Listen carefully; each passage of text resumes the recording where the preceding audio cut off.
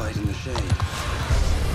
Alright friends, welcome back to another episode of Tactical Enlightenment, and I have a question for you today. What would have happened if Genghis Khan and the Mongolian Empire didn't stop at the Danube River in Turkey? What happened if it made it all the way to Scotland and ended up confronting Robert the Bruce and his feared Shiltron formation? Well, of course, the answer is that these kind of questions will never be answered. But as history buffs and enthusiasts, these are the questions that we love to make. Just like we're very curious what would have happened if Henry VIII had a surviving son with Catherine of Aragon. Would the English Church still be connected with the Catholic Church today, or would they be Anglican? Well, these questions, of course, we can only speculate.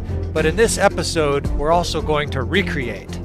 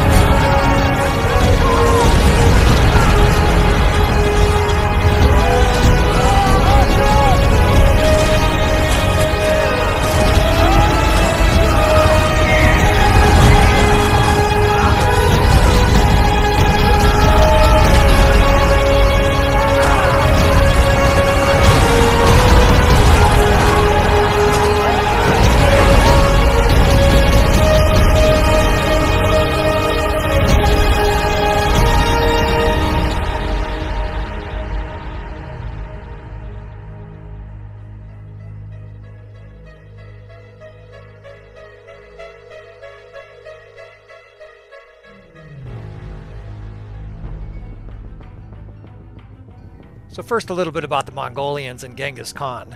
Genghis Khan had a very difficult upbringing. At one point, he was actually abducted and turned into a slave.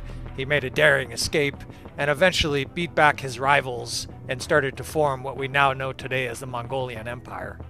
The expansion of the Mongolian Empire under Genghis Khan and his sons was truly astonishing as they consolidated tribes and expanded their borders from the eastern edges of China all the way to the Danube River in Turkey. So even people who don't know much about the Mongolian Empire probably know that the Mongolian Empire spread through the use of horse archers. These troops were highly mobile, they were extremely hardy and capable of living off the land, and of course they would encircle their enemy and shoot them full of arrows with extreme accuracy. The Mongolian Empire saw its greatest expanse under the sons of Genghis Khan, in particular under Mongke Khan and Kublai Khan. Mongke Khan was very briefly in charge, but he undersaw the sack and destruction of Baghdad, in which something like 1 million people were executed. After Mongke Khan, Kublai Khan was the next greatest leader of the Mongols, and very briefly they conquered most parts of China as well, including the Song dynasty. But ultimately they were stopped, like most empires, just by sheer size and internal rebellion. They also had multiple failed attempts to conquer nearby territories, including Japan. Ultimately, the sons of Genghis Khan and the Mongolian Empire reached its peak in the late 1200s, roughly about the same time as the Scottish were undergoing their breakaway from England in the Scottish War of Independence. Scotland had essentially been a vassal of England for hundreds of years, but in the late 1200s and early 1300s, they started to assert their own independence. Well, Edward Longshanks, the King of England, was a ruthless king and decided he was going to put down any attempt by the Scots to do so. Well, Edward Longshanks died in the early 1300s, and his son, a weak king, took over, at which point Scottish again reasserted their independence. Ultimately, at the Battle of Bannockburn, the Scots won their independence. Now, this use of pikes spread across Europe, especially with the Spanish tercio, which was a combination unit of pikes and arquebusiers, essentially early guns, which was highly effective, and they were one of the dominant units for at least 150 years. Alright, I'm sure you folks want to battle with this video, so here we go. We're going to have a bit of an amalgamation of the two different stories I'm weaving together. Of course, one is the theoretical match between Ghengis Khan and Robert the Bruce with their Shiltron, and the other one is essentially the request from some subscribers to see my elite veteran army of 300 troops take on as large an army as they can possibly manage.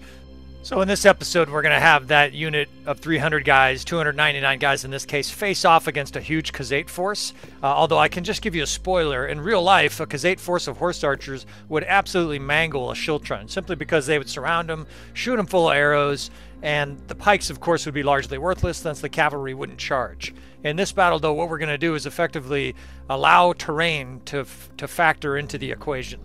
Now, we've got a little bit of drip here, Spartan drip, just because I know some people are sort of considering my little force here of 299 guys like the 300 Spartans. Persia and the Mongols aren't entirely different in that they both had a lot of archers, horse archers. So I've got a few units with this little helm. I've only been able to find a few in my campaign, so we're not all wearing it. And again, it's a custom-picked army. Actually, here, let me just add a guy, and now we're a full 300, right? We can sort of play like the Spartans here against this huge Khuzait force. All right, we'll fight to our last drop of blood, just like the Spartans. I understand that I'm sort of making this a combination of the Spartan battle against the Persians and the Scots against the Genghis Khan Mongols. Hopefully it doesn't confuse people too badly. So 300 versus 2100. You know, we're outnumbered 7-1. Here we go.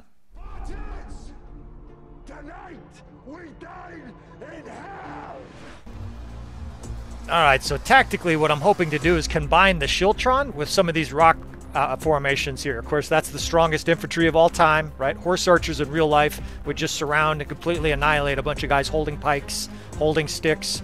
The archers would just say, here, have some more sticks, and shoot them with arrows till they were dead. What I'm going to do here with my units strategically is get these guys within the rock area over there and try to form a Shiltron once we're in there, right? A 3- or 4-sided wave of heavy infantry and heavy cav, and sort of protect our archers and force the enemy into essentially a peekaboo ridge strategy.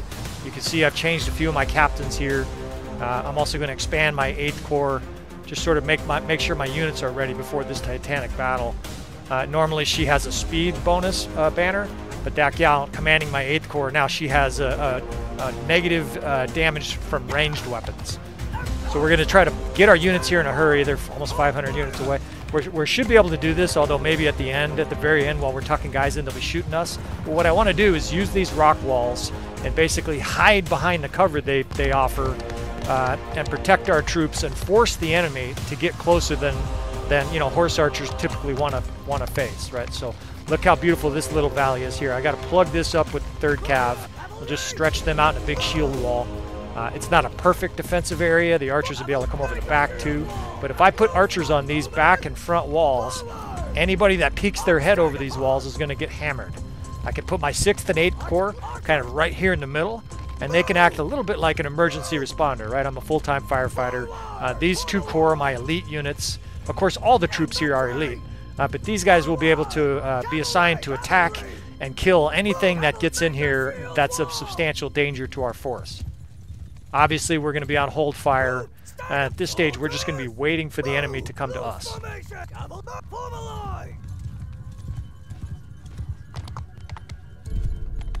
Yeah, that's a lot of horse archers.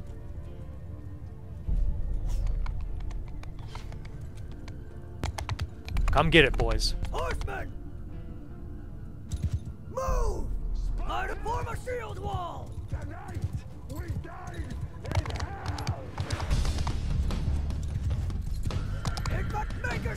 Trying to stretch these guys across here.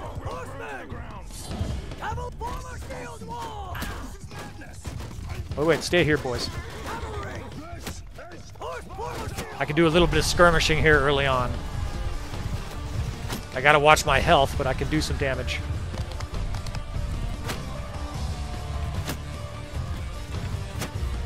Fuck you. That's a lot.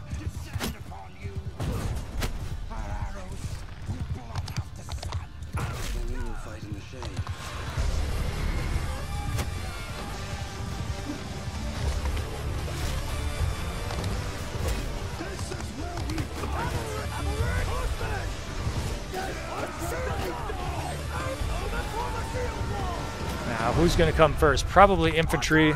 There's a guy. There's some guys sneaking in. Let's take a peek here. Yeah, they're already coming. Here comes their infantry. They got Hev Cav coming here. So it's time to fire, right? It's time to open this death chamber up. I want my 6th Corps right against the edge here. Whoops, these guys got in a square somehow. I must have fat-fingered that. Let's spread those guys out. Kill the stragglers that get through. And we're just going to hold the line here. Oh, that's a fuck ton. Let's back these guys up now. They can't fight that many guys. Where's my 1st infantry? Get your asses over here, boys. Look at the arrows pounding these troops as they come over. Okay, so 6th, 8th, and 1st can now be put into action in this battle. With so many infantry pouring in here. Fucking guys stabbing me and shit.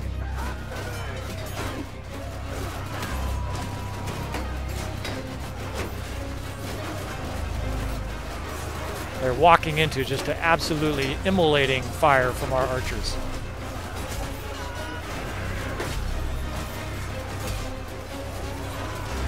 I'm getting fucking caught up on their infantry. I can barely fucking move. Get the fuck out of my way. We'll just have to kill them all. Stack their bodies up here like cordwood.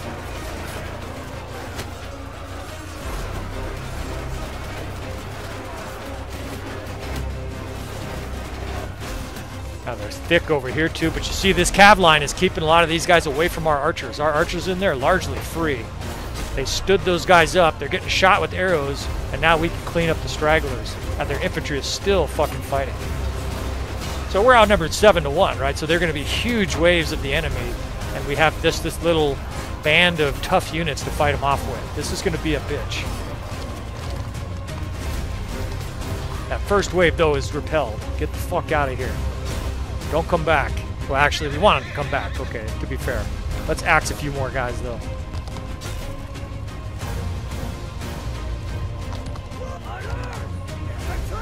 Okay, it seems to be they either pulled back or most of that first wave died. It seems like they died. That was a huge amount of troops. Long-time viewers of the channel know that we do plenty of swearing, but I'm hugely against racism. I'm actually like a really nice guy, believe it or not. I'm one of those guys that helps old people at the store take boxes from the high shelf and stuff like that. I'm a full-time firefighter, but I'm big into swearing when the time is appropriate, right? We're never going to be making attacks on people again. There won't be any racism. By the way, I'm just having my archers come over here while there's a little break in the action and gather up all these arrows. You can actually manually send your guys. Look at them. They're all down there just doing air squats, picking up the spent arrows from the enemy. In this battle, we're going to need all the ammunition we can get.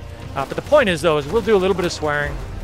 But again, most of it will be sort of in the heat of battle. Obviously, we're fighting a fucking brutal battle here. And I can't imagine that there wasn't any swearing like at the Battle of Bannockburn. I can almost assure you they were like, "You bollocks, mother effers," or whatever, however Scottish people swear. It'd be kind of funny to hear Scottish people swearing, actually.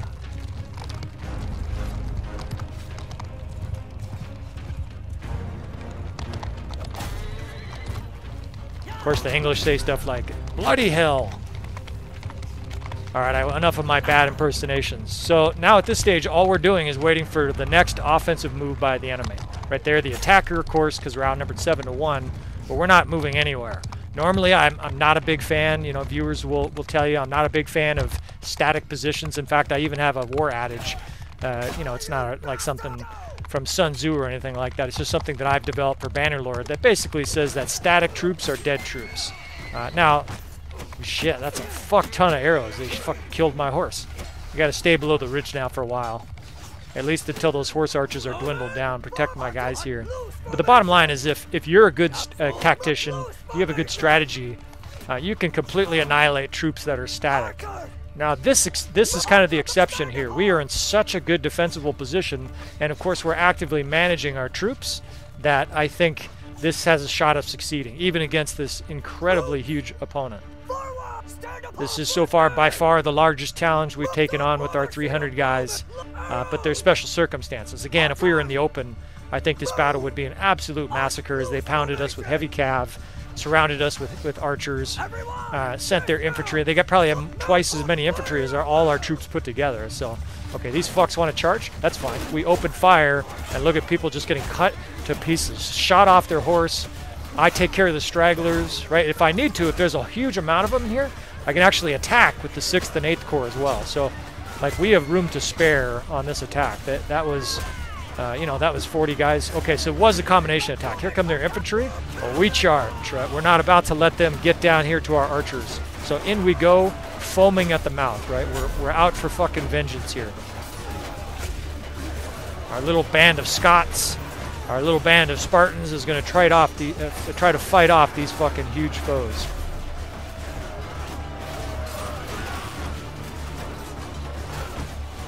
All right. That wave seems to be mostly pushed back. Now, I don't want to go over the ridge. On the other side of that ridge, they will have their archers.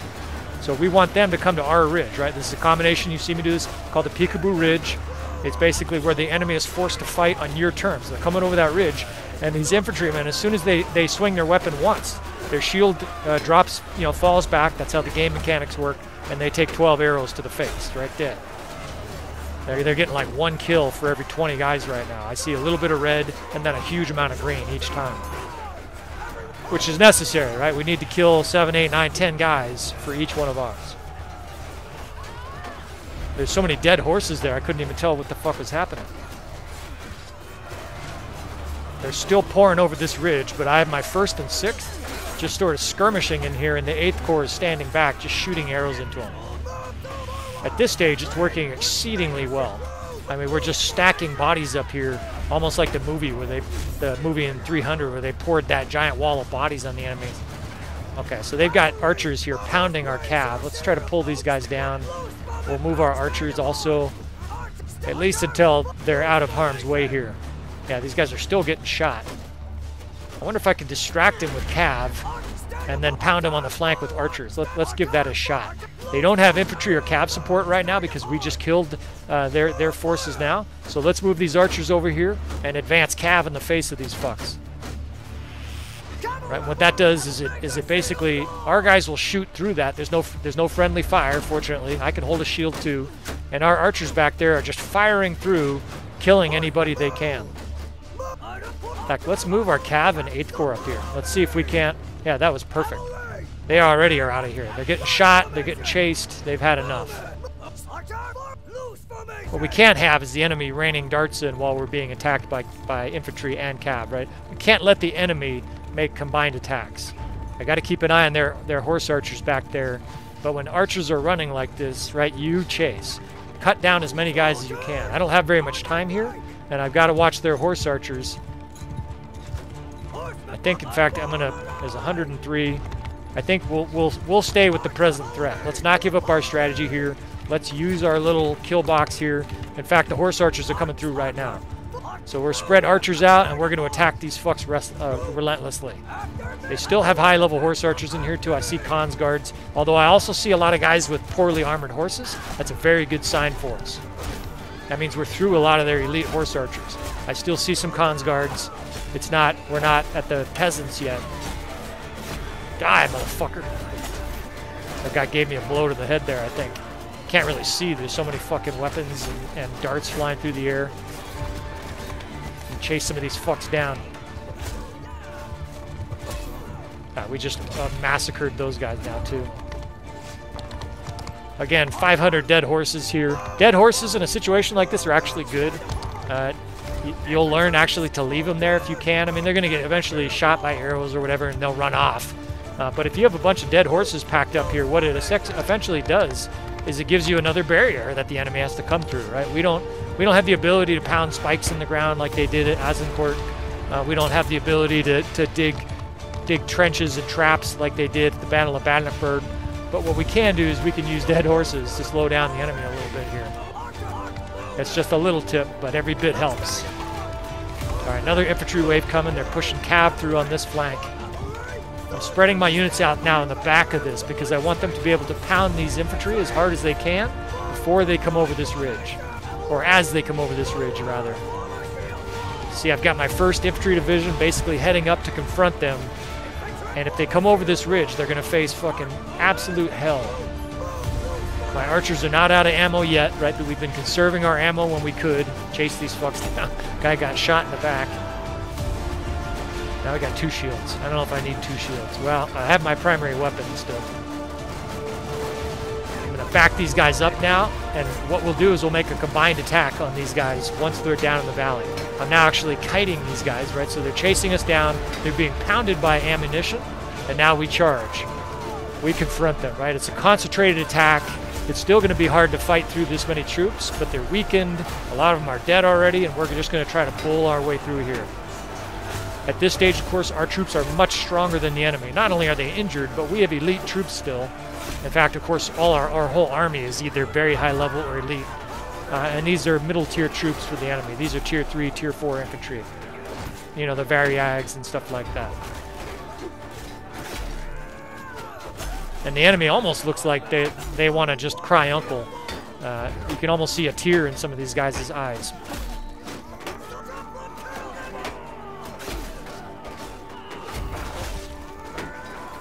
Need to work on my jujitsu. My kicks are off.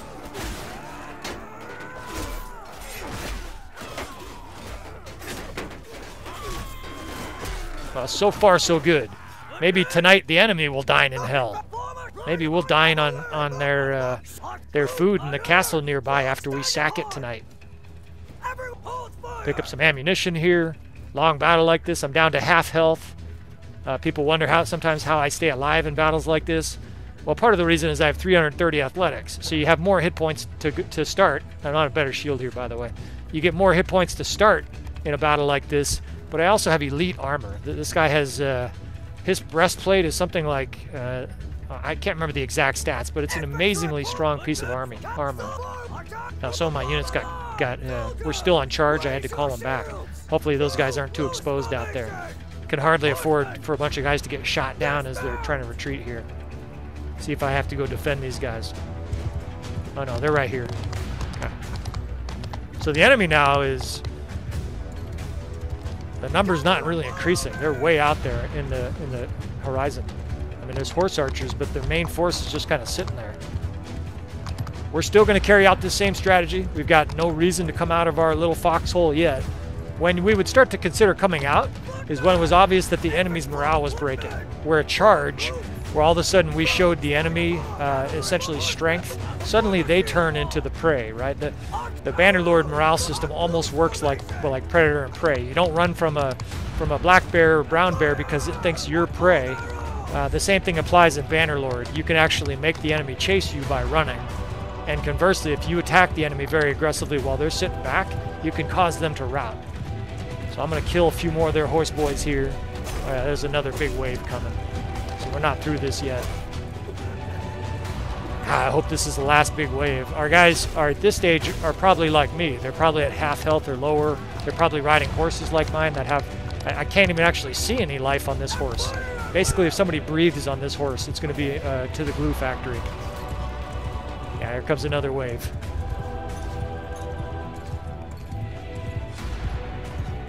Now, they're not really attacking this flank here with the infantry very much, but I also don't want to leave it open. It's kind of a hard decision at this stage.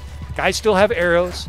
One of the advantages in a battle like this, besides holding fire early on, is that I have a lot of these guys picking up extra arrows falling on the ground. Because they're horse archers, the enemy's still attacking us and shooting arrows at us. So we're going to spread out, and I'm going to try to take the 6th and 8th Corps off to the side here to flank this enemy this time. A lot of guys are out of ammunition, so we have to resort to different tactics. We'll get to the side of the enemy here and then just sort of push around, push into the enemy so that we get a little flanking maneuver. We're trying to turn the enemy's flanks, that military term for it. And they're doing a decent job trying to adapt to it, but it's still worrying their formation. Their formation is like backpedaling instead of moving forward. And incidentally, that helps you in a battle like this. Troops moving backwards do less damage to you than you do to them when you're moving forward. Oh, this fucking guy. Motherfucker. Whacking the Jarl with your mace, dude. We'll have that guy's flayed alive after this battle. Alright, so now they're either reforming or routing, because that's not... this tactic here is called being a pussy. I can't tell for sure what they're doing. They're not routing because routing enemies will not defend with their shield like they're doing, but they're evidently reforming. They're going to take these infantrymen and try to combine them with reinforcements to make the next push. So what do? We pursue. Our infantry's right on them. A lot of our guys are faster than their units. We grab a taxi, right? We grab the equivalent of a medieval jeep here, and we're going to fly forward and do a little pursuing of the enemy here, right? Attack their rear guard. Still can't tell what's going on, and I can't get my forces too strung out chasing after these guys. It sure seems like a rout, though. Some of these guys seem like they're routing. And incidentally, the enemy, that is possible. You'll get some units individually that rout, while other units are holding firm. There's a morale system for each individual army group. So you'll have some groups, especially if they're getting their asses kicked particularly bad, they will flee, while others are actually advancing. And of course, this happens in real life.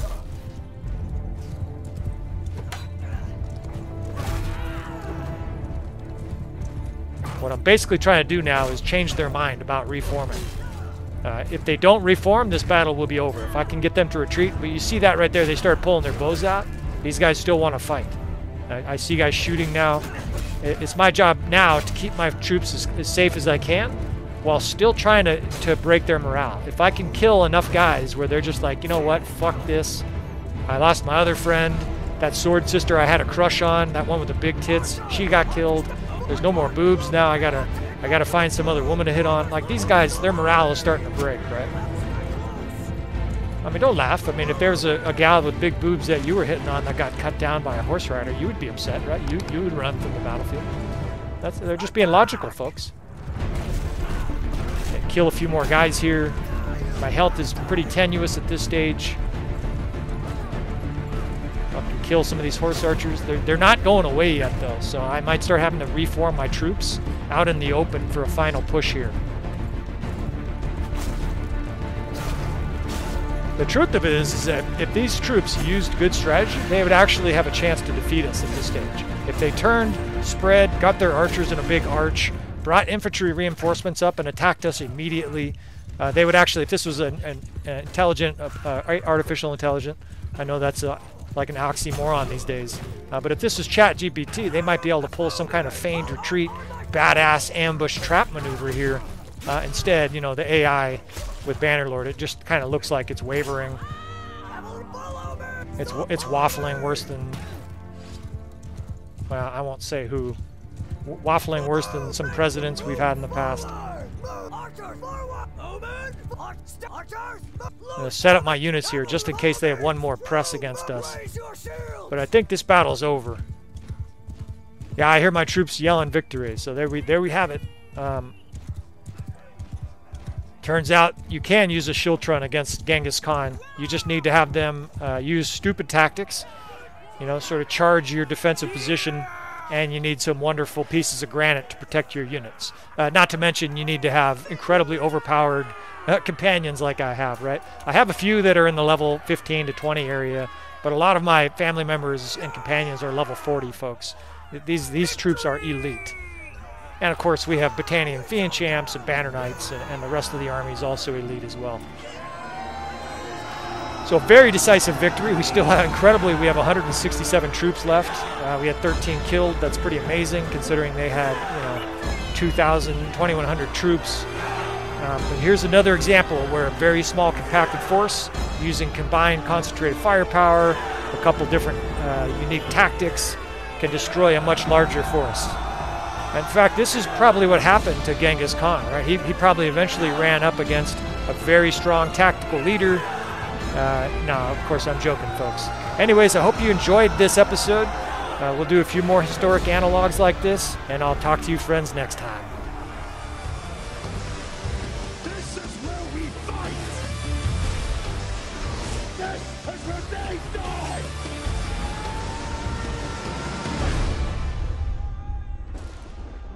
Before this battle is over, the world will know that few stood against many.